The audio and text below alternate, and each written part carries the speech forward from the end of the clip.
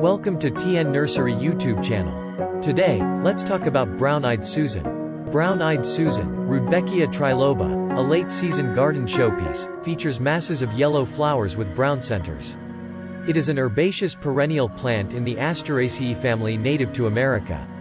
It is present in old fields or by the side of the road. It's also grown as a decorative plant. The plant has thin lobed coneflower. It's a short-lived annual herb. These plants are native plants that grow in the east-central regions of America. With spreading of 1.0 to 1.5 feet, their height is 2 to 3 feet. Their height may go up to 5 feet.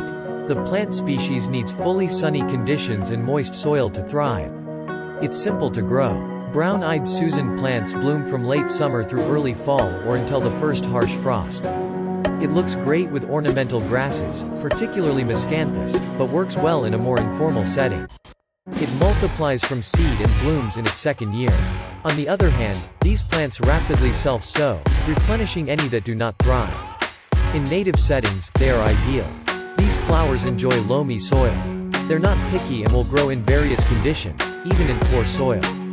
It makes them an excellent choice for garden areas with clay or gravelly soil. Brown-eyed Susan is for sale at TN Nursery, with low prices and fast shipping.